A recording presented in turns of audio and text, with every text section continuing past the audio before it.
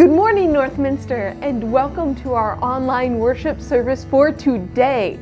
Now, if you are watching this, check the clock really quick, because if it is 11:30, it is time for our annual meeting, and I ask you to pause this video, jump onto the Zoom link. It's either down in the description below or in the weekly email, and join us for our annual meeting, where we look at how we did in 2020, hear reports back from a bunch of committees. I know for a fact that no one is on every committee, so it's helpful to hear what everyone's been up to this past year, and then we're going to take a look at where we are going from here.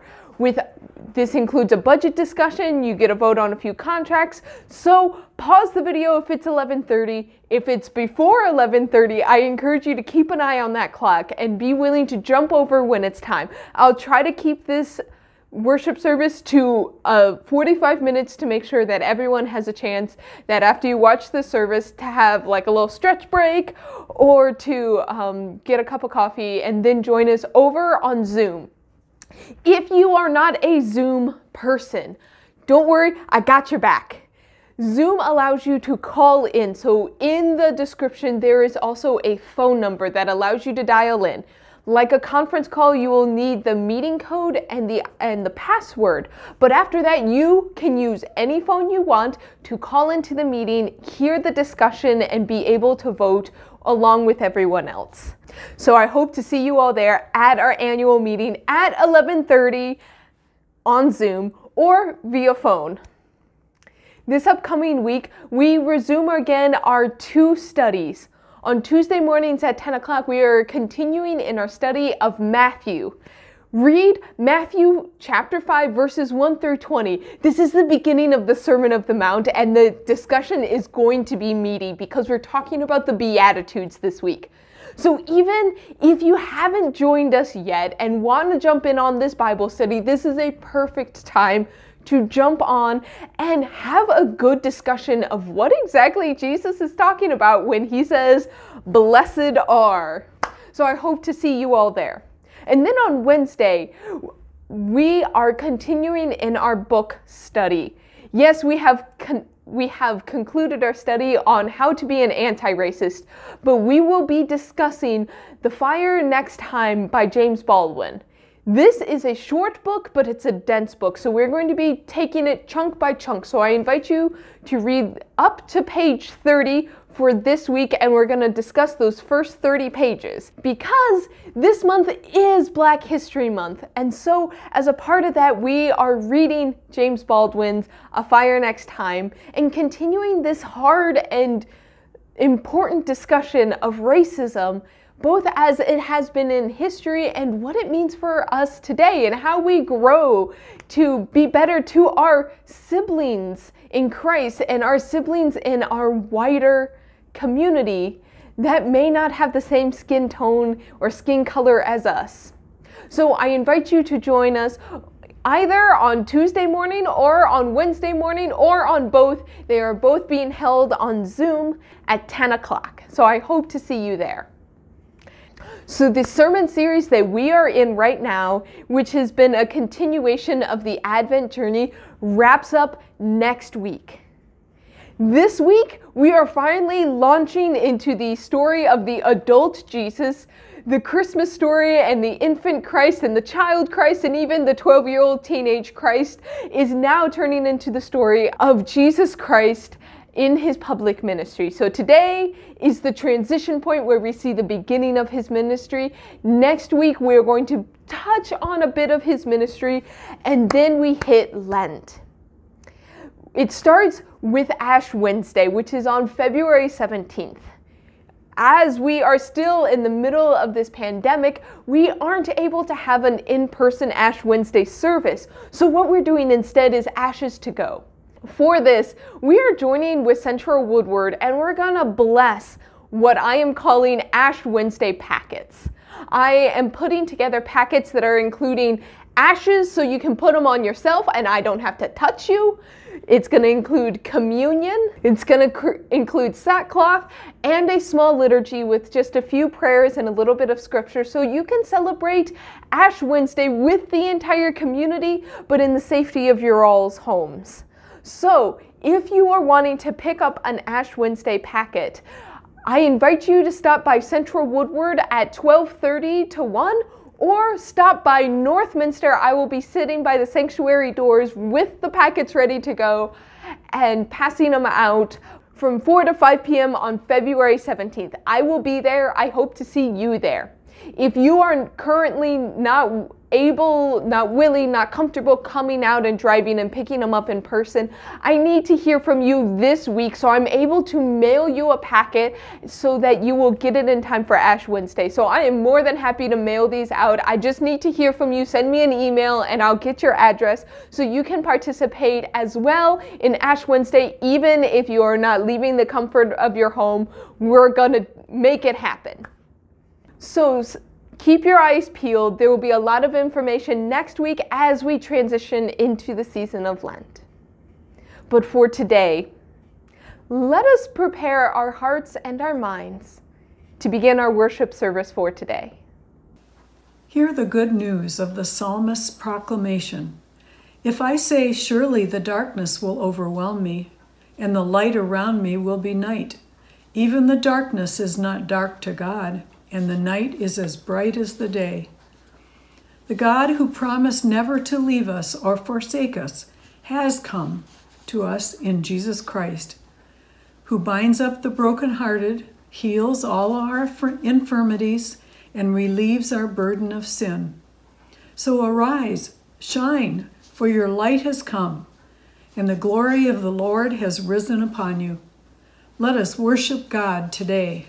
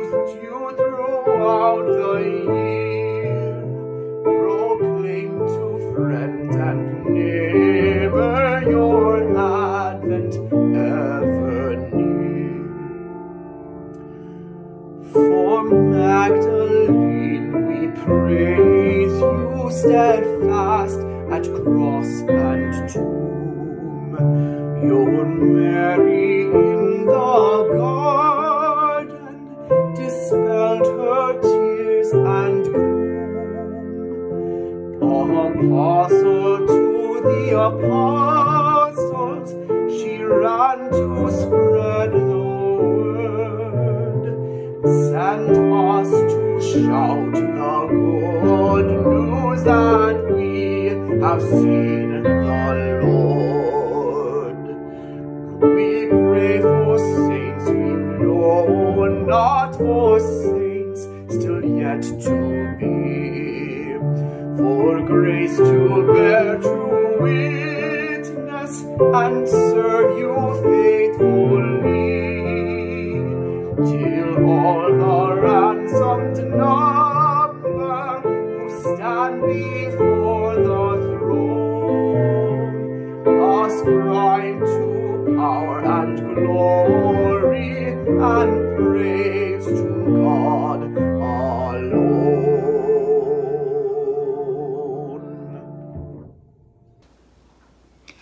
The scripture reading today is from Matthew 3, verses 1 through 4 and 13 through 17.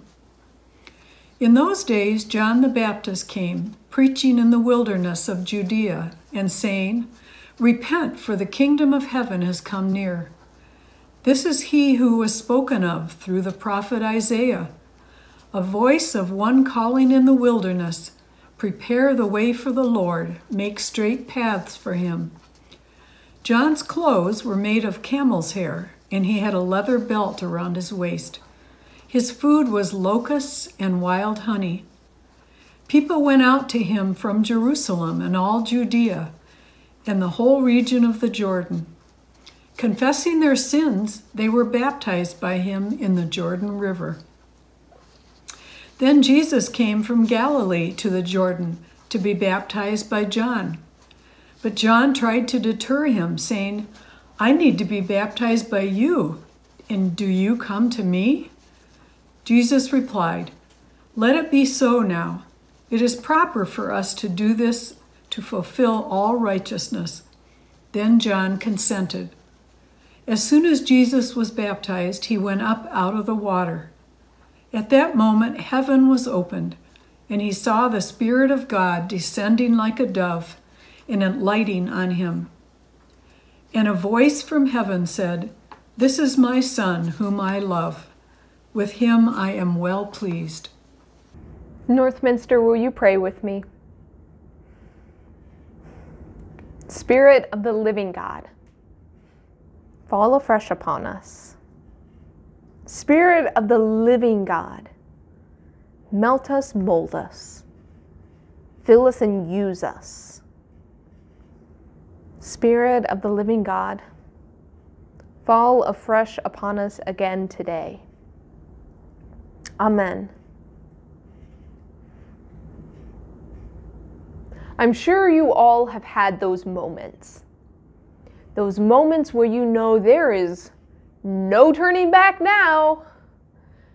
Every person has at least one or two, if not a handful of these in their life, whether you knew it in the moment or whether you look back and you're like, yeah, there was no turning back from here. Some of these moments are first moments. The first time you picked up a drawing pencil or the first time you played an instrument and you're like, yes, we have found it. Sometimes it is the first time you read that book that you are fully engrossed in and you have found your genre. Sometimes it's the first time you stood up for yourself. The first time that you decided, like, yes, I am worth it.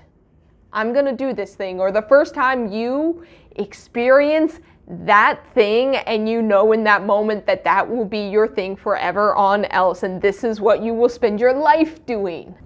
Sometimes the no turning back moments are some of the classic examples of the big things in life we celebrate.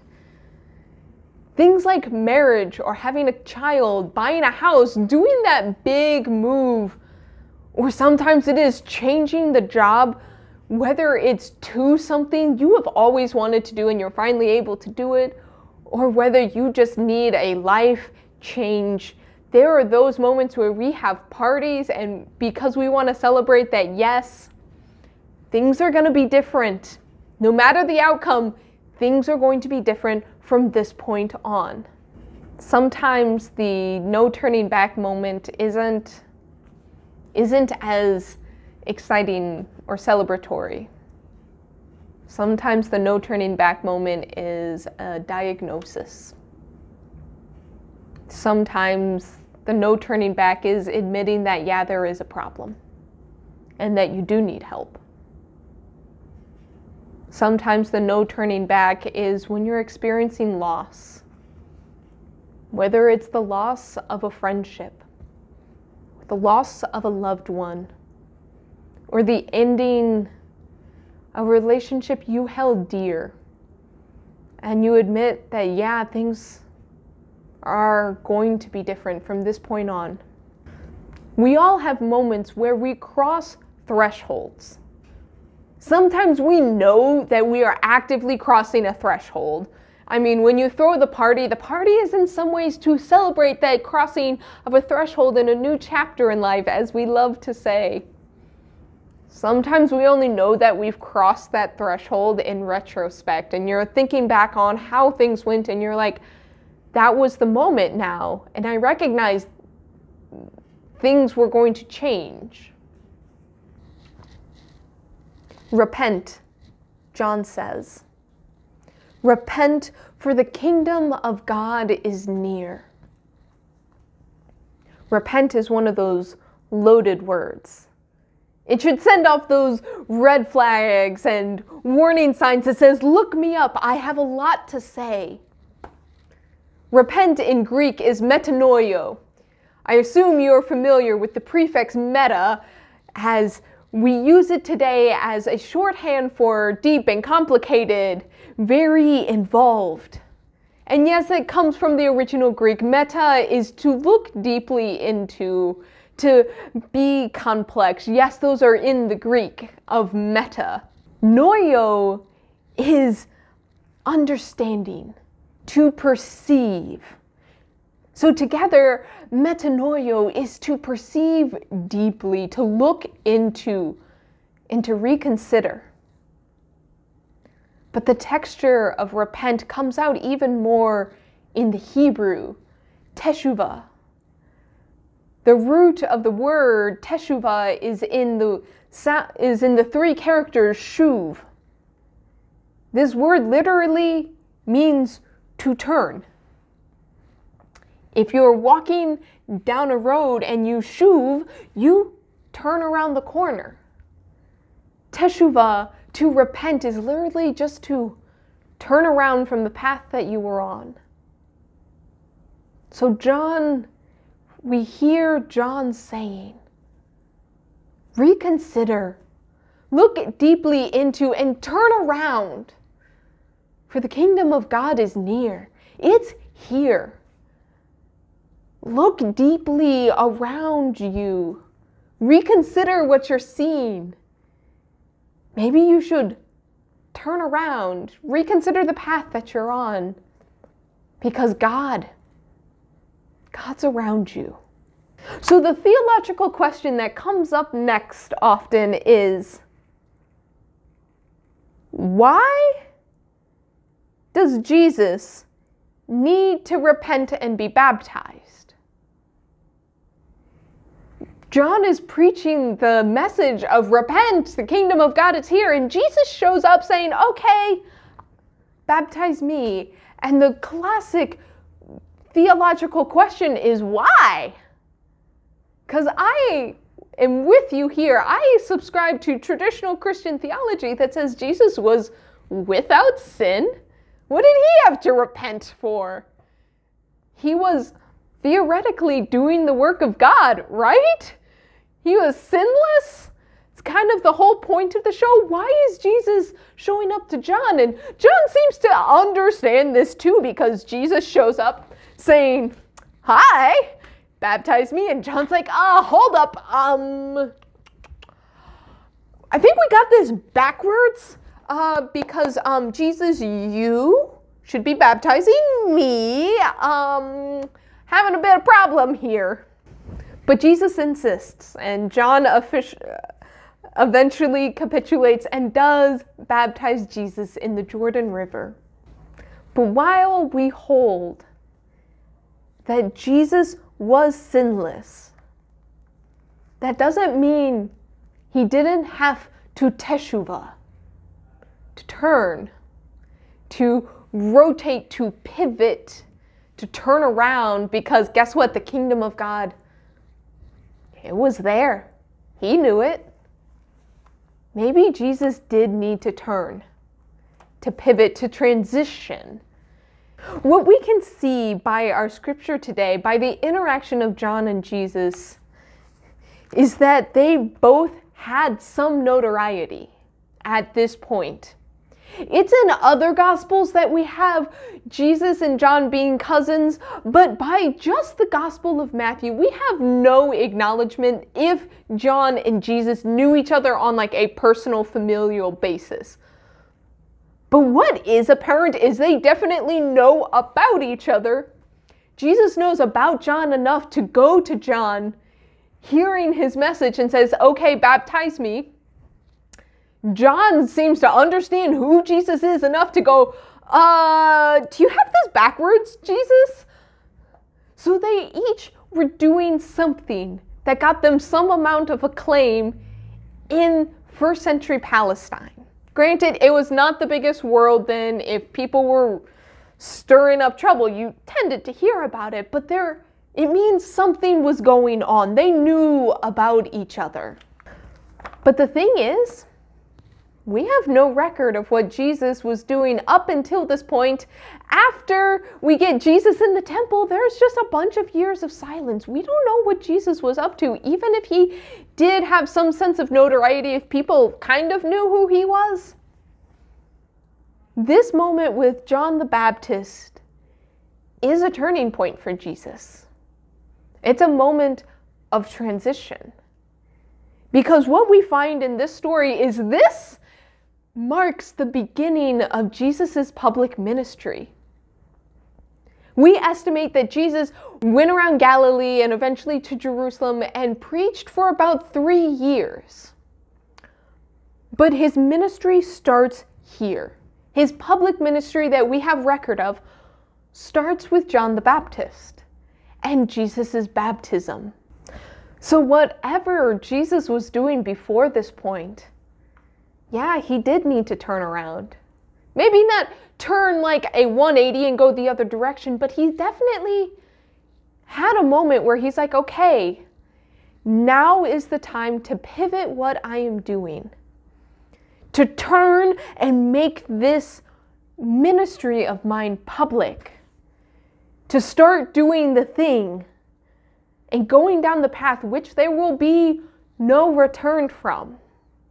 Let's start preaching and teaching and healing and challenging people. Let's start to do the thing. Let's pivot. So yeah, in baptism, Jesus is crossing this threshold. He is shuving, he is teshuva, he is turning. This is the threshold of the beginning of the story of Jesus' ministry. But the thing about transition points, of the no going back moments, is actually they're quite arbitrary. I think it's actually one of the reasons why we create rituals around certain parts in life. The joy of having the wedding ceremony and the big party is to mark the point where, yes, this is going to be different from now on. The baby showers and all of the celebrations that go before a child is born celebrates that your life is going to be forever different. Like, even if it's not your first kid, like, things are still about to change. And it's the importance of funerals to say that, yes, life has permanently changed. Gives that tangible moment of pivoting from one point of life to another. But in all of these cases, there has been a build-up.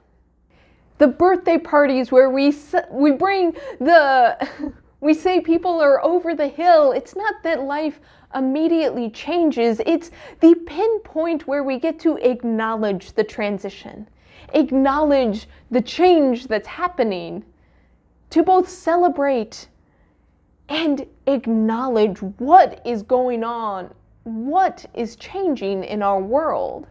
Jesus comes out of the water ready for a public ministry, to step into that Messiah role that he's been building up to for a while now. And God says, yes, This is my son who I'm well pleased with. This pandemic in many ways has acted for all of us as one big transitional moment. We can look back and pinpoint the moment where everything changed. It was nearly overnight. It was actually rather jarring, but we've had this continued transitional moment. But one of the harder parts, at least for me, has been the evaporation of a sense of time. The days all seem to blend together, and yet the months evaporate. I am still slightly in shock that it is February right now. Holidays and normal celebrations have kind of just passed by without much mention. Birthdays and graduations have come. Some of them have been celebrated in altered ways, but some of them have occurred in deflated, anticlimactic ways. I know hearing about my brother-in-law who graduated from college and it was minimal fanfare, and it is almost defeating for these major transitions to happen with a kind of splat. Where normally we would have big wedding showers or baby showers, we've moved them online with everything else. Some people have done things like drive-bys, but it doesn't have that same weight. I know that there are so many weddings that have been postponed, other ones that have happened in smaller sizes, and far too many people haven't been able to have that moment of grief because funerals have even been postponed, hoping that later on we could have memorials with more people. In other cases, like everything else, the funerals have moved online, but it doesn't have that weight of change, of transition, of those moments where you come to realize that, yes, things are going to be different. But what has been interesting is seeing new rituals develop. Most strikingly that I've seen in the past few weeks is a new ritual of people posting pictures of themselves online of getting the vaccination, like literally as the needle is in them, or the picture of their card in celebration that yes, their life is changing. Things are going to be different from this point on. There's more freedom with the vaccination. As a whole, we are beginning to surface from the watery chaos that has been now almost a year, where time feels nebulous, where a lot of ritual markers have just evaporated, holidays just flown by, weeks melded together, having the months zoom by. We were forced to halt in our tracks. We shoved hard. We turned around from the path that we were in, and it wasn't even really our choice to stop and turn on a dime, but we did it with the promise that the kingdom of God is near. Yes, we turned, a hard turn, trusting that God would help us on the bank of it and would be with us along the way. And we have navigated this turning point together. I, from the depth of my heart, want to thank you at this kind of 1 year marker of us doing ministry together for the trust that you have put in me to, on a dime, bring us online, to change how we do church. I thank you for the work that you all have put in, for the journeying with me along here. I feel like this has been a partnership of trust, both as we have navigated uncharted territory, both for me and for Northminster as a whole. Trust me, I didn't know how to do this a year ago fully. This is new, but thank you. Thank you for your trust as we shuv together. And we have teshuvad. We have turned. But we are also doing a much slower teshuvah now. I know many of you are frustrated and stuck in a sense of timelessness. It's one of the more frustrating aspects of being in lockdown. This sign here, I brought it over from another part of my house. This has been up since March. When we first went into lockdown, I thought it would be funny to change the board to this message, and I haven't changed it since. I used to change it with the seasons with a funny saying when I could think of it, but that's been the same since March. There's a weird sense that even in the holidays, I've still been in these same walls. The weekends and the weeks, I work in the same place that I relax. This timelessness, it eats at you. It's hard. It's difficult. And I know there's certain aspects of people's lives that are changing. People are getting vaccinated. We have some of our youth that are returning to school. We have other people that are returning to in-person work. Things are shuving, they are turning. But together as a community, we are emerging from the waters of chaos. We're going to have to teshuvah again, but we're going to do it together. Hopefully this time it'll be a bit slower and not have to pivot on a dime like we did last year in March. But I also promise you that where we are right now is not forever. It may be frustrating to hear that yet another big congregational event is happening on Zoom with everything else. And some of you don't have access to that, and that's just not a thing that is a viable form of communication. I hear you. We will return to in-person. But I also have a sense that this right here is making another pinpoint marker, an origin story of sorts, of where our community has pivoted to a new chapter. It has been a dramatic pivot, yes, but this is also beginning a new story of Northminster and how we're going to adapt in the modern world. We needed to teshuvah anyways. This has just given us a dramatic entry of sorts. So as we teshuvah together, as we turn, know that the kingdom of God is here. Look around you, look deeply, because God is in the works. And as we emerge from this watery chaos, listen for God saying, yes, this is my beloved community, whom I love, and I am well pleased. Thanks be to God. Amen.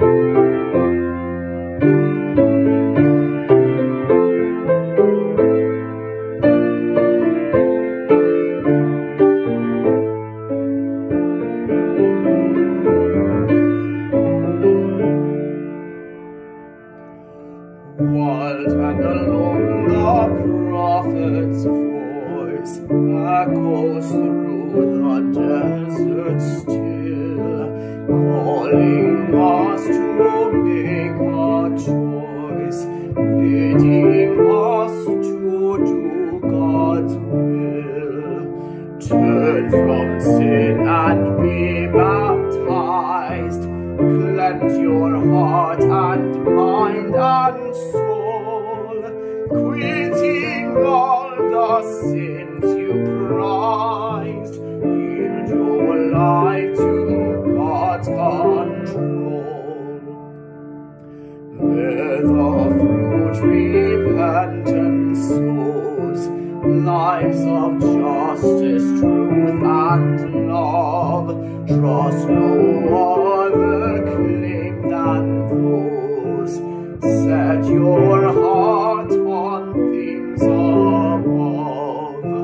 Soon the Lord will come in power, burning cleanse the threshing floor. Then will flame the chaff devour. Wheat alone shall fill God's store. With such preaching stark and bold, John proclaims salvation near, and his timeless warnings hold, words of hope to all who hear. So we dare to journey on, led by faith through ways untrod, till we come at last like John, to behold the Lamb of God. Let us pray. God of creation and redemption, your prophet Isaiah reminds us that you have established the heavenly host and invite us to lift up your eyes on high and see who created these. We thank you for this assurance of your strength and power. You have created all things and continue to sustain them. You also come into our present moment, our times of vulnerability and trial, to renew our strength, and for this we are thankful. Yet we acknowledge, O God, that the realities of the pandemic weigh heavily upon us, upon our children, upon our nation, and the entire globe. Our crisis feels like an exile, because we are living with profound isolation and deep vulnerability. Teach us, O God, that standalone self-sufficiency is an illusion, and it is not your will for us. Help us to discern our deep interdependency with one another and with you. Help us to trust in the comforting words of the prophet Isaiah that remind us that you give power to the faint and strengthen the powerless, and that those who wait on you shall renew their strength. They shall mount up with wings like eagles. They shall run and not be weary. They shall walk and not faint. These words affirm that you, O God, can make a way when there appears to be no way. Thus we continue to pray for weary healthcare workers in the trenches of this pandemic, and for all who are now facilitating vaccinations. We pray for your comfort for all who are sick and for all who have lost loved ones. Empower us to be agents of love and justice for all who are suffering in our midst. We pray all these things in the name of Jesus Christ, who taught us to pray, saying, Our Father, who art in heaven, hallowed be thy name. Thy kingdom come, thy will be done, on earth as it is in heaven. Give us this day our daily bread, and forgive us our debts as we forgive our debtors. And lead us not into temptation, but deliver us from evil. For thine is the kingdom, and the power, and the glory forever. Amen.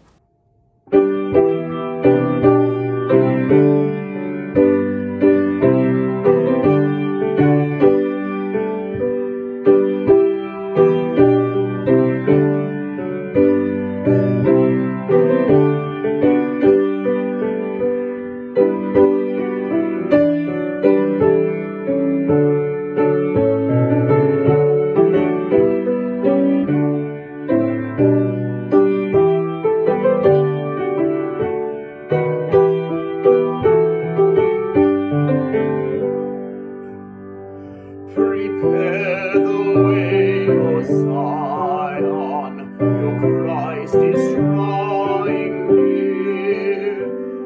Let every hill appear. Greet one who comes in glory, foretold in sacred story. Oh, blessed is Christ who came in God's most holy name. He brings God rule, O Zion. He comes from heaven above. His rule is peace and freedom, and justice, truth and love. Lift high your praise resounding, for grace and joy abounding. Oh, blessed is Christ who came in God's most holy name. Fling wide your gates, O Zion, your Savior will embrace, and tidings of salvation proclaim in every place. All lands will bow rejoicing, their adoration voicing. Oh, blessed is Christ who came in God's most holy name.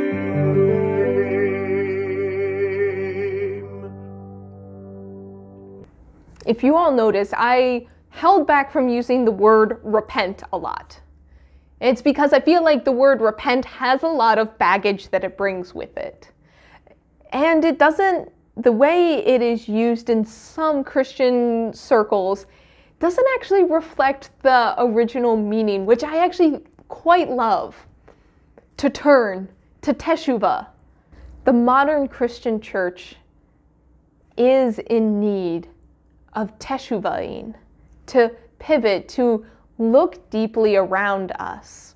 And I think we all knew that. We just didn't know what it looked like. And it's sometimes hard to teshuvah when you don't know which way to turn, even if you're promised that the kingdom of God is here and God will be with you.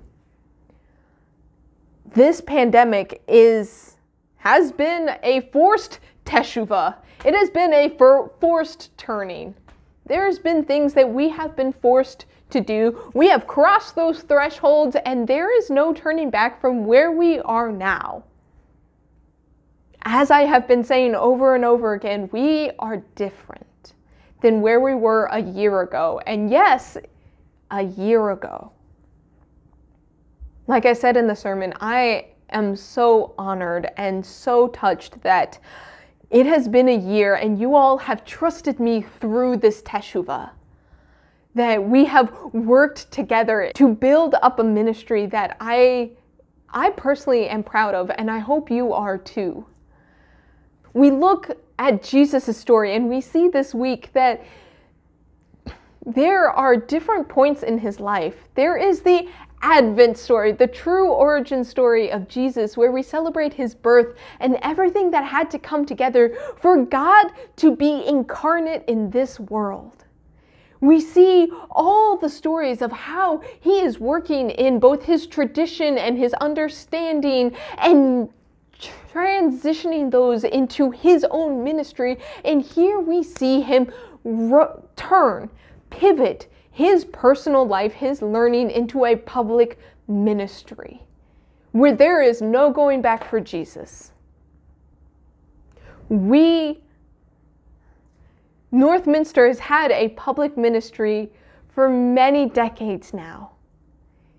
We are working to incorporate where we've been and the traditions we uphold, and now we're in a moment where we are turning, we are pivoting, we have crossed that threshold into a new point on the journey. Teshuvah, the kingdom of God is here. It is here. It is online with us. It is in Troy, Michigan. It is in our buildings. It is in our homes. The kingdom of God is with us. And we have seen the full power of just where here is, that we're no longer confined to the building, that we have avenues that don't cost us much money to spread this message of hope and healing and God's love in our community. We are teshuvaing, and we are emerging from the watery chaos of this year. Remember that water is present in creation. God hovers over the waters. And in baptism, there is this recreation, this return to the waters, this pivot. And in here we see Jesus return to the water to pivot to public ministry. And it's a call to us again to, yes, pivot our ministry for the kingdom of God that is working in our world today. We're not forever going to be in lockdown. We are not forever going to be worshiping in our homes. We are teshuvahing together. Things are changing.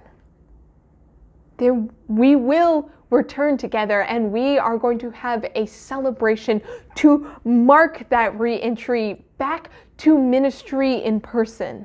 We're going to celebrate it. We're going to mourn what we lost. We are going to have these big moments and ritualize them so we can pinpoint these transition points. But know that yes, the world is turning. The kingdom of God is already here. Let us continue for another year of work, of trusting God, trusting God's love, trust in each other for continued ministry where we rely on each other, have faith in each other, and have faith in God that yes, God will be with us as we cross these thresholds and pivot our community together. God has made the journey ahead. That journey is not necessarily a straight road. It does have curves in it. And if we're going to journey with God, that means sometimes we do need to shuv and teshuvah and turn with God. But Jesus himself calls us forward, knowing the path has those moments of turning, having navigated those turns himself. And it is the Spirit that guides us when we need to pivot and turn in our life. Thanks be to God. Amen.